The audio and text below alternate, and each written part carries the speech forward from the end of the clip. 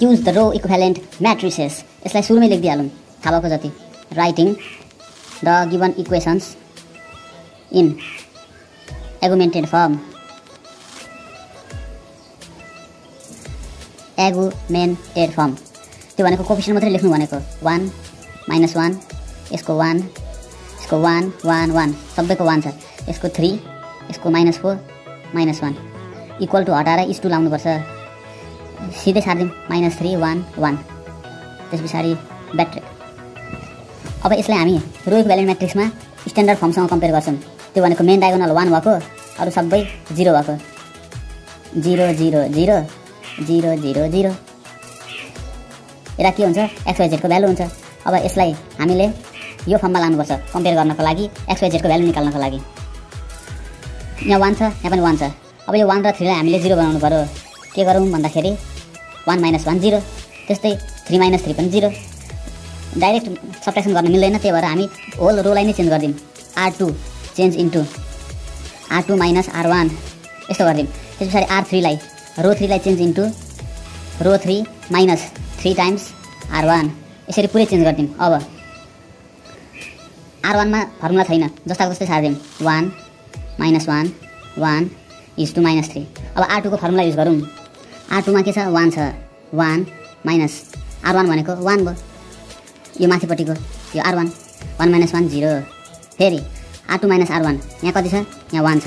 Minus r1 भनेको यो minus -1 1 + 1 यो भनेको 2 भयो. त्यस्तै यहाँ के छ 1 छ. 1 माइनस r1 भनेको यो टर्म 1 1 - 1 0 is to यहाँ छ 1 यहाँ छ -3. 1 माइनस r1 भनेको कति हो -3 -3 यो भनेको 1 + 3 4. अब r2 को सक्यो. अब r3 को formula r3 - 3 times r1. r3 कति छ 3 छ. 3 - 3 टाइम्स r1. r1 भनेको यो फर्स्ट टर्म 1 3 - 3 0. त्यसपछि अब r3 कति छ -4 छ.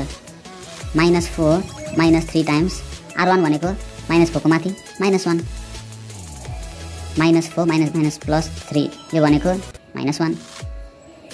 अब यहाँ -1 छ.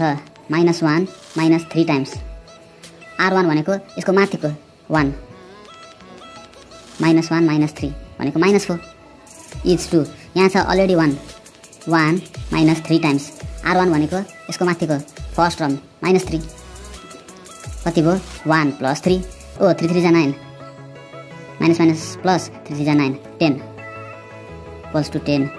यो दुईटैको फर्मुला हाल्यौं. अब 1 0 0 1 0 0. अब हामीलाई यहाँ 1 चाहियो. यो 2 को ठाउँमा 1 चाहियो. के गर्दा आउँछ 2 / 2 इक्वल्स टु 1. त्यही गर्दिम. r2 चेन्ज इन्टु r2 / 2 यसो गर्दाखेरि 1 आउँछ इक्वल्स टु अरुलाई जस्ताको जस्तै सार्दिम. -1 1 -3 0 -1 -4 to 10. अब 0 / 2 0 2 / 2 1 0 / 2 0 4 / 2 2. यहाँ 1 पनि आयो.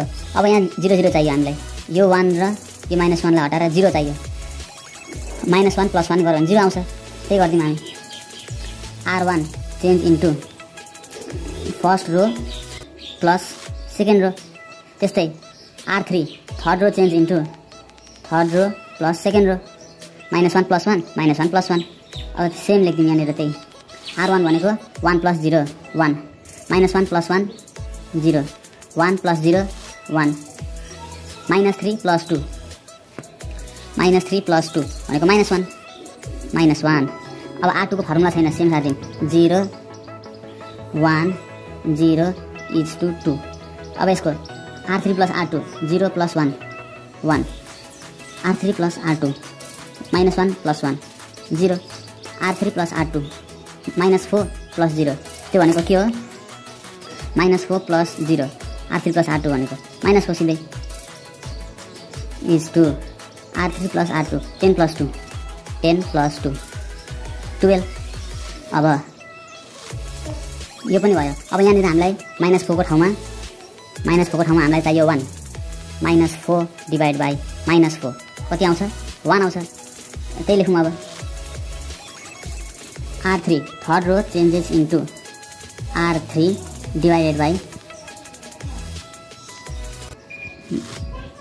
यहाँ 1 कहाँबाट आयो R3 plus R2 0 plus 0 0 हुन्छ नि यहाँ कहाँबाट 1 आयो डिभाइड बाई -4 अब R1 R2 लाई सेम छोडिदिउँ R3 को लाई अलिकति चेन्ज गरौँ R1 जस्ताको तस्तै R2 पनि जस्ताको तस्तै अब R3 चाहिँ divide by something 0 by something 0 0 divide by something 0 -4 divide by -4 1 12 divide by -4 12 divide by -4 -3 is two -3 अब यहाँ 1 पनि छ 0 पनि छ अब यहाँ 0 चाहियो हामीलाई यहाँसँग कम्पेयर गर्दाखेरि यो रफ इक्वल्स टू के गर्दा हुन्छ यसलाई माइनस गर्नु पर्यो 1 - 1 0 आउँछ त्यही भएर R1 change into R1 minus R3 यो गर्दा ठ्याक्कै आउँछ इक्वल्स टू 1 - 0 R3 भनेको यो R3 यो third row R1 R2 R3 यो त थाहा छ सबैलाई अब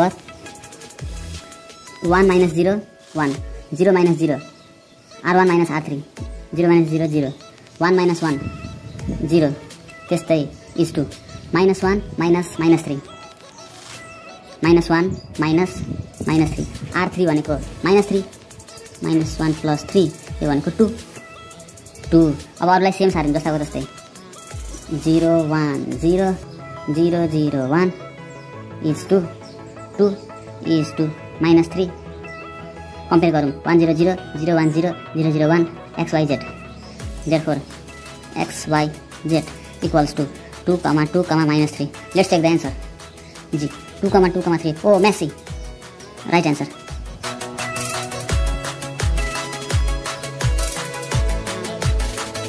सजिलो छ बाई बाई